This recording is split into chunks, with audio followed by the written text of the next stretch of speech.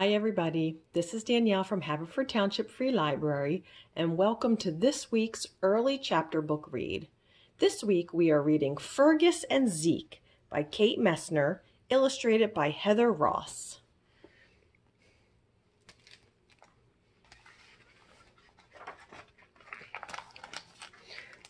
Fergus and Zeke, published by Candlewick Press.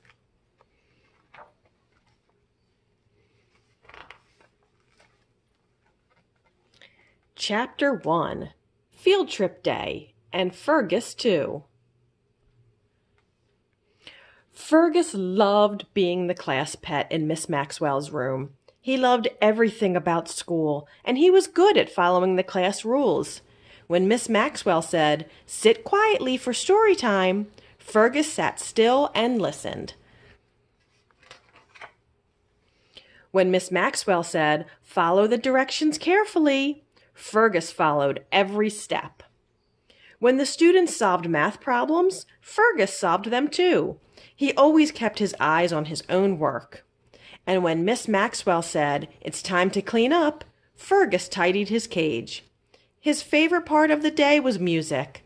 Fergus did a jazzy dance while the children sang and played instruments.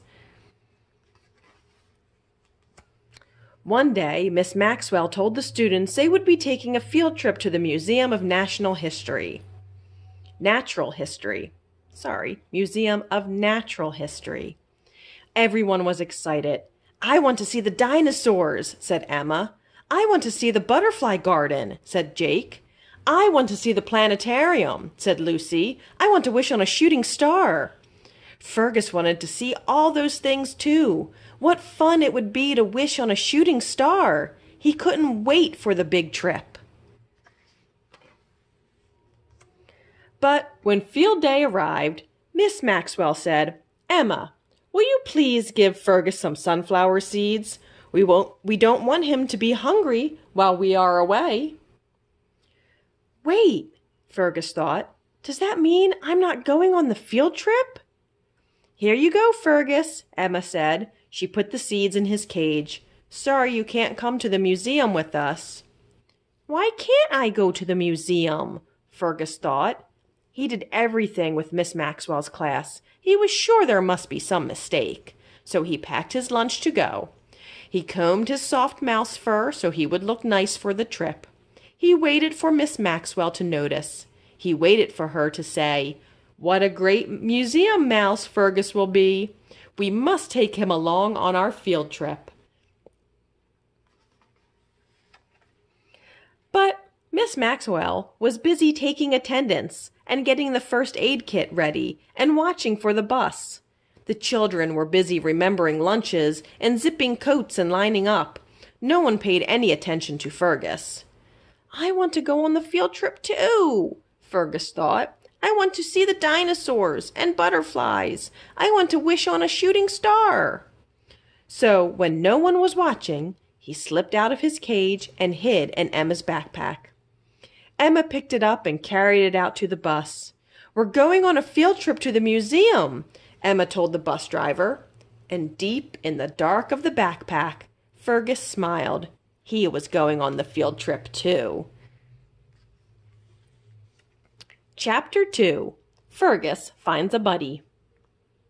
"There's plenty of room for everyone," Miss Maxwell said as they boarded the bus. "Please sit with your field trip buddy and stay in your seats until we get to the museum." Oh dear, Fergus thought, who will be my field trip buddy? He was the only class pet. All the children had already paired up. So Fergus found a buddy in Emma's backpack. Sort of. The bus ride to the museum was bumpy. Fergus and his buddy bounced all around. When the bus went around a sharp curve, Fergus held on to his buddy for dear life. When the bus drove over a bump, Fergus and his buddy went flying. They landed, plop, right on Emma's ham sandwich. Finally, the bus stopped. Fergus peeked out of Emma's backpack and saw a big building. "We're here. Line up with your buddy," Miss Maxwell said. "Don't forget your lunch." "And don't forget me," Fergus thought. Emma didn't. She carried him off the bus and into the museum. Fergus stared at the enormous lobby. "Wow, look at this," he told his buddy. It was the most amazing place he'd ever seen. "This is where we will line up to get on the bus at the end of our visit," Miss Maxwell said. "Remember to look, but don't touch today. Keep an eye out for your buddy, and be sure to stay with the group." "Welcome to the Museum of Natural History," a tour guide said. "Please leave your backpacks in the coat room, then we will explore the museum." "Oh no," thought Fergus. He did not want to stay with the coats. He wanted to explore. He wanted to see rocks and minerals. He wanted to see dinosaurs and butterflies. He wanted to wish on a shooting star. Fergus watched the students leave. He wanted to stay with the group, but his buddy wasn't coming. Fergus pulled and tugged and pushed with all his might. His buddy stayed put. "Come on," Fergus cried. "What's wrong?" someone asked. Fergus turned around. There was another mouse, just his size. "I can't explore the museum without a buddy," Fergus said, "but my buddy doesn't want to explore." "Then come with me," the other mouse said. "My name is Zeke. I live here. I'll show you around." So Fergus climbed down from the backpack and set off with his new buddy, Zeke, to explore.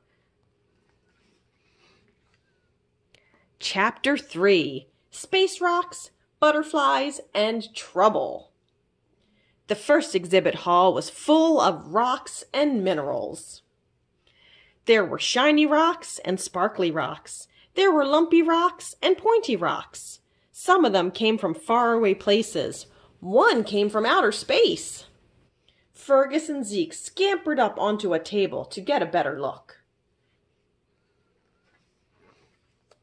"Look," Fergus said, pointing. "I see Jake and Lucy from school, and there's Emma." He saw Miss Maxwell and the museum guide, too. They were leading the students into another room, behind a glass door. "Where are they going?" Fergus asked. "We have to stay with the group." Fergus and Zeke squeezed through the door just before it closed.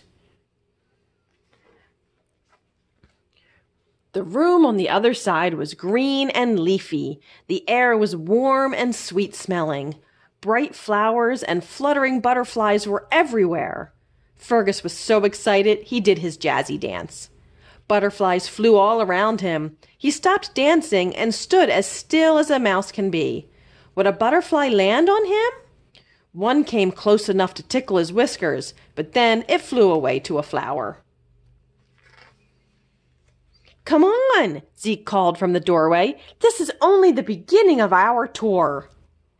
There was so much to see at the museum. Fergus and Zeke followed Miss Maxwell's class from room to room. The Hall of Ocean Life had a blue whale big enough to swallow the whole school bus. One great hall was full of birds from all over the world. Another was full of reptiles. Fergus didn't care much for the snakes. But he loved the room with big African animals. "Come with me!" Zeke squeezed through a crack in the exhibit case and climbed up the lion's tail. "Now I'm the king of the beasts." "I don't think that's a good idea," Fergus said. "Miss Maxwell told the class, 'Look, but don't touch.'" "Those are people rules." Zeke balanced on the lion's ear. "We're mice." That was true, and playing on the lion looked like fun. So Fergus slipped into the exhibit case and climbed up to join Zeke. "Now we're both king of the beasts," he squeaked. Fergus and Zeke fluffed up their fur to look like manes. They roared as loud as they could. They crept through the grass like tigers. They beat their chests like gorillas. They climbed all the way up the elephant's tail. Then, whoosh, they slid down its bumpy trunk. "Come on, Fergus," said Zeke. "The very best room is over here." Zeke led Fergus into a big, big room with funny-shaped sticks on the floor. Fergus walked right up to one. It was yellowy white and rough. He sniffed it. It smelled very, very old. "Follow me!" Zeke jumped onto the stick. Fergus jumped up too. The stick was connected to another stick, and another, and another.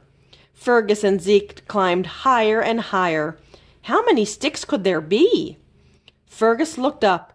He looked way, way, way up. "It's a dinosaur!" Fergus said. "And a playground," Zeke said. "Come on." They played hide and seek in the maze of bones. They climbed the duck-billed dinosaur and swung from his nose. Whee! "Can't catch me," Zeke shouted, so Fergus chased him. They darted between foot bones. They climbed up leg bones. They climbed higher and higher, up hip bones, rib bones, and neck bones. Finally, they slipped inside a dinosaur's cool, shadowy mouth to rest. "These teeth are very pointy," Fergus said, trying to catch his breath. "That's because they belong to a Tyrannosaurus Rex," Zeke said. Fergus gulped, but when he worked up his courage and peered out from between the jagged teeth, he could see the whole huge dinosaur hall. The view was spectacular.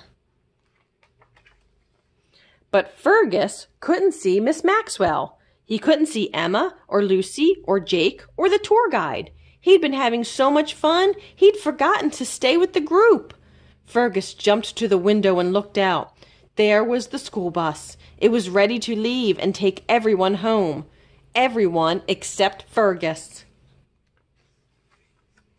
Chapter 4. The bus is leaving. "Oh no!" Fergus cried. "The bus is here, and I'm not in Emma's backpack. How will I ever get home?" "Follow me," Zeke said. "Maybe we can make it back before the bus leaves." So they ran through the old-smelling dinosaur bones. "Goodbye, dinosaurs," Fergus called. "I have to go home." They ran through the butterfly garden. "Goodbye, butterflies," Fergus called. "I have to go home." They raced past the lions and gorillas. Where were Emma and Lucy and Miss Maxwell? "This way," cried Zeke. "It's a shortcut." They rushed through a room full of insects and spiders and ran down a hallway with a big door at the end. Could it lead back to the coat room? Beyond the door it was dark, black as night. There were stars on the ceiling. The planetarium! Fergus looked up at the imagery and at the imaginary sky, just as a shooting star streaked past. He wished as hard as he could. "Let me find Emma and Lucy and Miss Maxwell. I want to go home." Just then another door cracked open and light spilled into the dark. "Over there!" Zeke cried. They zipped out the door, down a hallway and into a crowded room. People were standing in line and sitting on benches, and there was Emma's backpack. Fergus was so excited he did his jazzy dance right there in the lobby. "I'm going home," he cried. "Back to the classroom and stories and music and art." "Won't you miss dinosaurs and butterflies and stars? What about lion taming and high climbing adventures?" said Zeke. "We have adventures in the classroom too," Fergus said, "especially at story time." "What about friends?" Zeke said. "I can't be the king of beasts all by myself." "I have an idea," Fergus said. "Come with me." They climbed into Emma's backpack just as the children lined up for the bus. "Everyone be sure to sit with your buddy," said Miss Maxwell, and Fergus did. "We should get out of this backpack and jump on the seats," Zeke said. Fergus shook his head. He'd had enough trouble for one day. "You have to stay in your seat on the bus," he told Zeke. "That's a rule for people and mice. Miss Maxwell has rules in her classroom, too. You will need to follow them." Zeke made a face. "I don't like following rules, but I do like having a friend." He smiled at Fergus. "So I promise I'll do my best." And that was good enough for Fergus. When they got back to the school, Emma put her backpack on her desk. "It's time to go home now," Miss Maxwell told the class. Fergus and Zeke didn't have far to go. As the students were getting ready to leave, Jake looked into the mouse cage. "Miss Maxwell, Fergus has a friend." All the children gathered around. "He's cute," said Emma. "And friendly," said Jake. "Where'd he come from?" asked Lucy. "I'd say we have a bit of a mystery," said Miss Maxwell. "I'd say we have a new class pet," said Emma. That made Fergus so happy he did a jazzy dance, and Zeke did one too, because there was no rule at all against dancing.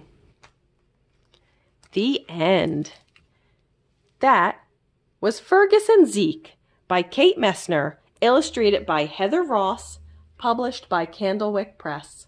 I hope you enjoyed this week's early chapter book read, and I hope you will join me next week. Bye for now.